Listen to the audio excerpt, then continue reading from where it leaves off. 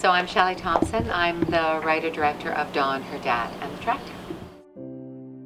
The story was conceived to take place in Antigonish, so it's always been important to me that we get some part of it in Antigonish. So this is our last week, and we're here in Antigonish, shooting a lot of our exteriors here, and indeed shooting in some really well-known locations like the Wheel Pizza. So anybody who went to St. FX or will know that location when they see it.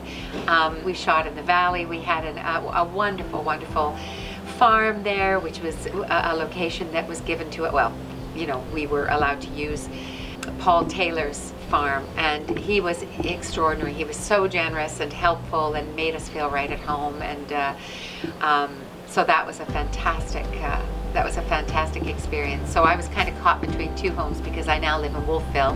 Windsor was very close to my Wolfville home, and Antigonish, of course, is close to my heart because I lived here for so long.